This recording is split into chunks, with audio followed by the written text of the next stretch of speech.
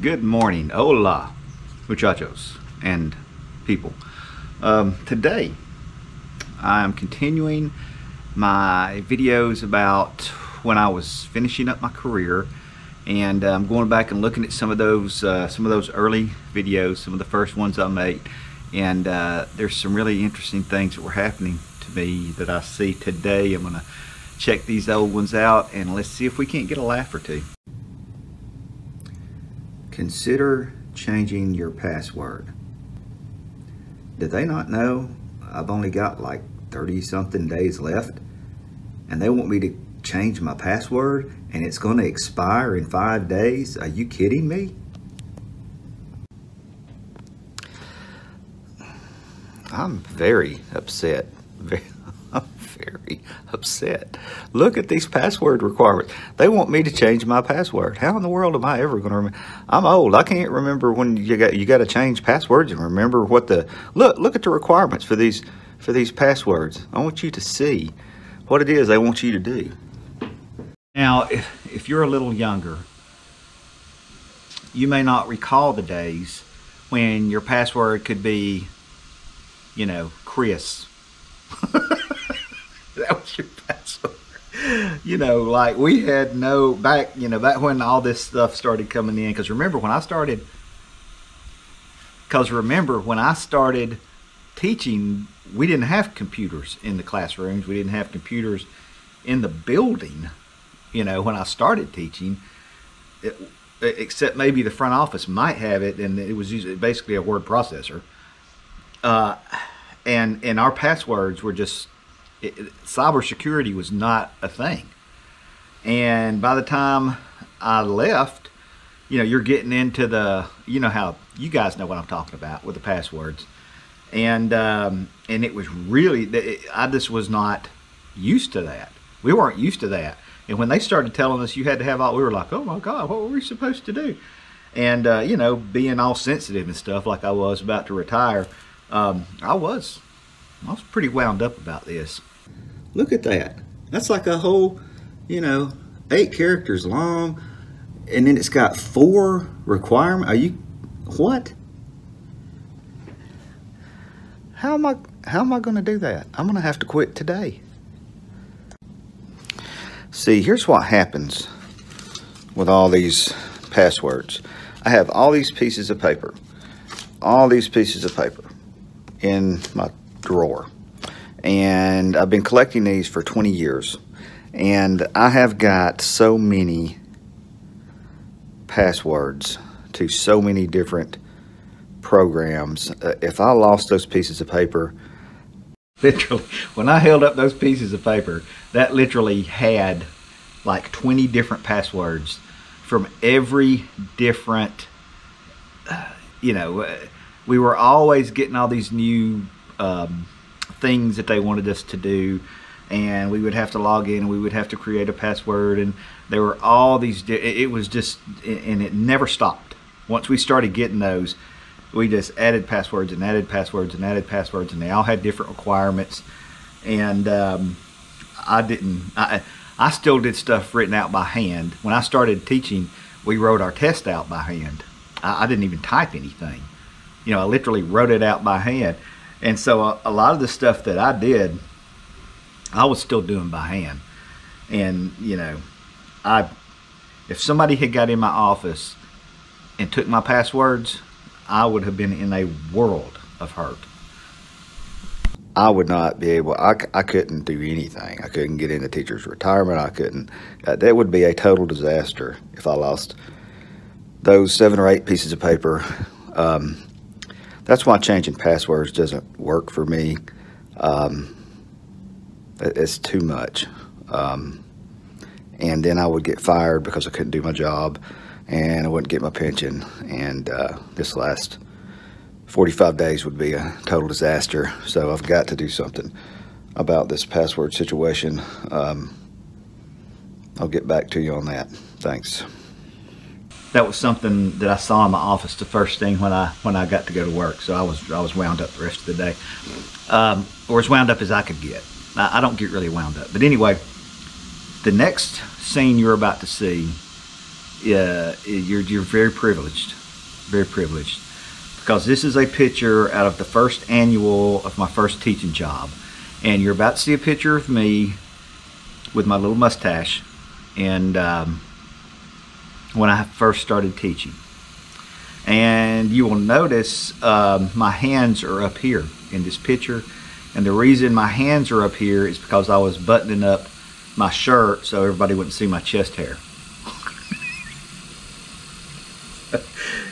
And there's actually on the picture where a kid had written in my annual a little, quote bubble, and it says, "Hey kids." So enjoy this picture that's coming up. Have a good time. Good morning. It is day 6,139. 31 days left to go with students. Somebody asked me to show a picture of me with my mustache. This is my first year teaching. See that guy? 99.9% of you people, when I start rattling this stuff off, you're not going to have any earthly idea what any of it means.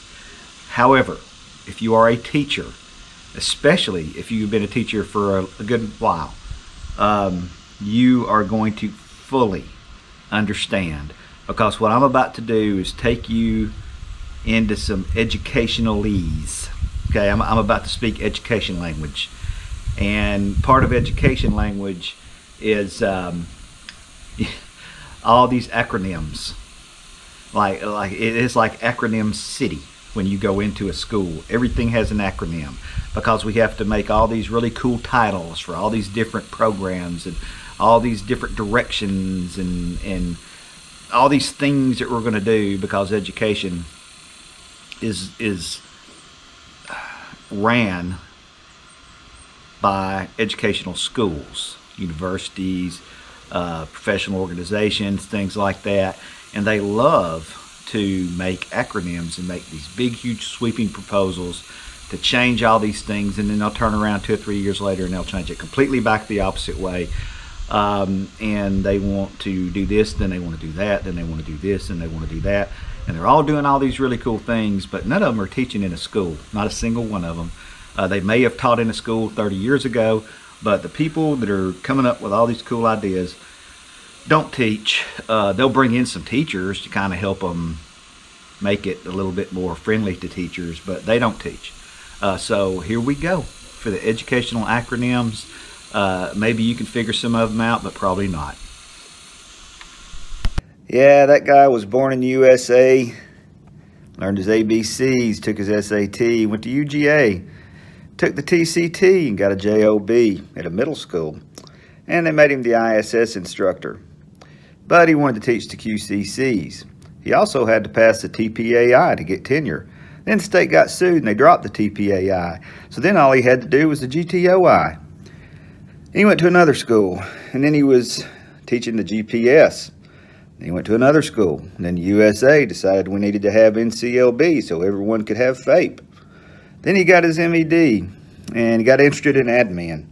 He got his SPED. He took the praxis. He qualified as an admin so he could help his school meet AYP. Then the Georgia BOE dropped the GTOI for the TEKS and the leaks, and they started teaching the CCGPS. So now he's using the SIP and the PBIS to help the ED, ESOL, and ESEP students, so teachers can get good SGPs and the school can get a good CCRPI.